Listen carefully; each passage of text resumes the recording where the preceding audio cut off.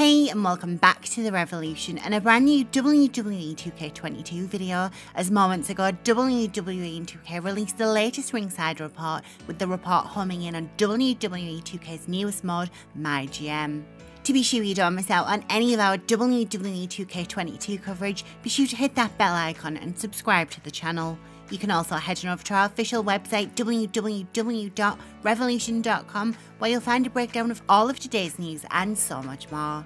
As revealed previously, WWE 2K22's creative director Lionel Jinx and 2K22's art producer Christina DM will be spearheading the WWE 2K22 Ringside report series, with reports continuing throughout post-launch with videos detailing DLC, patches and more. Last time I said I love the energy and dynamic between the hosts and their guests, and today is no different, with Christina really getting into the MyGM spirit with her very own MyGM outfit in the style of Sonya Deville and Stephanie McMahon. With Jinx and Christina in the helm once again, this time the pair are joined by design director Alan Flores, senior designer Chris Mecenas, and producer Brian Fritz as they delve into the highly anticipated MyGM mode. Starting out, the team discussed the available general managers part of MyGM, which includes Stephanie McMahon, Shane McMahon, Adam Pearce, Sonya Deville, or your very own custom general manager, with Raw, SmackDown, NXT and NXT UK all up for grabs. Alan elaborates on what each option could mean for your very own show, with each decision creating a whole new different dynamic, with each general manager offering a distinctive power card to use throughout the course of the game. Alan reveals that WWE 2K22 newbie Adam Pearce will come with the exclusive Instigator power card, which when used will increase all the levels of your active rivalries by 1 level. Sonya Deville's exclusive power card, on the other hand, by the name of a Superstars GM, will raise the entire roster's morale by 15 points. While it isn't revealed what the remaining exclusive power card's abilities are, we can see that Shane McMahon has the Coast to Coast power card, with Stephanie McMahon receiving the McMahon Presence and the Custom Superstar having the exclusive Beginner's Luck. As the team move away from the general managers and switch focus to the roster, Jinx reveals his favourite part is the WWE draft, but always struggles when it comes to having a balanced roster. To help Jinx break down the method behind picking the best possible roster, Chris Mecenas explains that in WWE 2K22 MyGM, players can access Superstars stats including classes, popularity, persona alignment, stamina and more. Chris explains that in his opinion, it's best to take note of different superstar classes during the initial draft picks, which include giants, specialists, cruisers, and draft superstars that would face off well together to put on the best possible show. Chris also explains that if players want to create their dream rosters, they can do just that, and even include custom superstars as part of their choice. As part of the draft system, Chris explains it's worth taking note of the cost of each and every superstar, with the GM budget starting out at $2,750,000. While spending all your money at once may seem the best way to start out with a bang, doing so means you won't be able to purchase free agents, enhancement talent, legends and more. GMs will take turns drafting superstars one at a time, with player 1 starting first. There will be 8 set rounds of drafting, with optional drafts thereafter, with the option to draft until you run out of cash. Like Jinx, Brian says he too rushes in right away to spend all his cash on superstars and ends up having to put together a show with a bare minimum. If players don't spend all their cash at once, they can use virtual currency to select special match types such as Extreme Rules, Hell in a Cell, TLC and more. With show logistics, players can decide on the arena they want to use for their specific brand, with a free option to air your show from a high school gym, with concert halls and bigger arenas available for a price. Different arenas provide different bonuses and optional goals that can improve your show ratings, among other things. As we can see in the menu, there are also optional bonuses such as choosing your road crew, special effects, and how you advertise your show to entice fans. Alan provides some more information on MyGM customization, stating that players can also purchase power cards such as the Health Spa, Injury Rehab and Superstars Training that all provide their own perks such as increased morale, stamina and more for their superstars. As part of the Dramas tab, players can communicate with Superstars and Triple H along the way, with Triple H providing input on your MyGM journey, as well as providing commissioner goals that can earn power cards when completed. The Drama tab will display when a superstar is frustrated or suffering an injury, with the ability to solve some of those issues before the superstar decides they no longer want to be part of your show. Using your power cards can turn things around by healing injuries and giving your superstars a break before it's too late. As the team switches to having fun with MyGM, Chris Christina explains one of her favourite features of the mode is the spectate feature, which is exclusive to MyGM. Alongside spectating and simulating, players can jump into the action themselves, playing as their chosen general manager by interfering in matches to alter an outcome. Spectate mode gives the perspective of the WWE production crew, with camera angles previously not included in the WWE 2K series, including a top-down view as seen on WWE programming during real-life ladder matches. As part of the sequence, we get a better look at both Charlotte Flair and Raquel Gonzalez in this year's game, including a closer look at Charlotte's brand new entrance animation.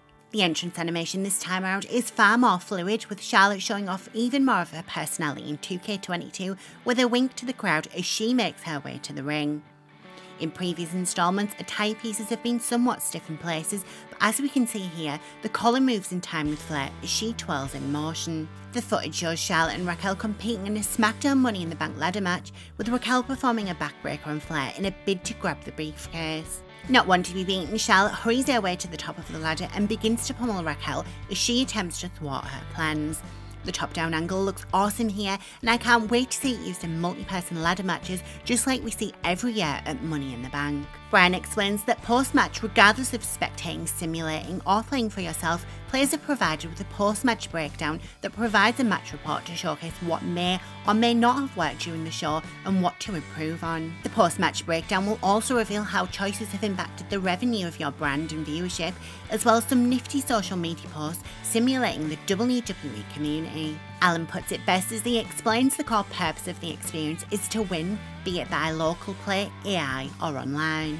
Although you're putting together weekly shows, the main build-up leads to those all-important pay-per-views, with those occurring every 5 weeks, which include WrestleMania Backlash and Extreme Rules before WrestleMania at the end of the mode.